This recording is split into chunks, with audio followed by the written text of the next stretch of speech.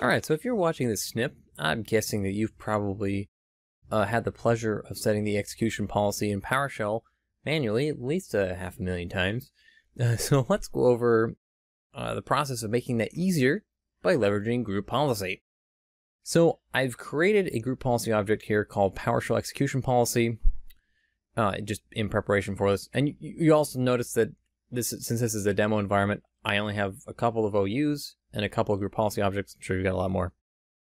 But to set the execution policy, we're just going to edit our group policy object. And then we're going to browse through to policies, administrative templates, Windows components, and then scroll down to the bottom for Windows PowerShell. And here we've got a couple of settings, but in this case, we're only going to take a look at these turn on script execution. So if I right click on that and select edit, we can see that by default, this is not configured. So it doesn't care what the execution policy is by default. And then selecting enabled enables the execution policy dropdown. And then that gives us the option to allow only signed scripts, local scripts, and then remote signed, or all scripts. And of course, in a perfect world, we all use allow only signed scripts, right? When we get around to getting that CA back up and running.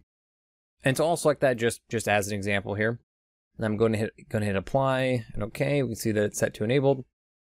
And then of course, basic group policy stuff here. We're going to take and assign that group policy object to the client computers OU, just as an example.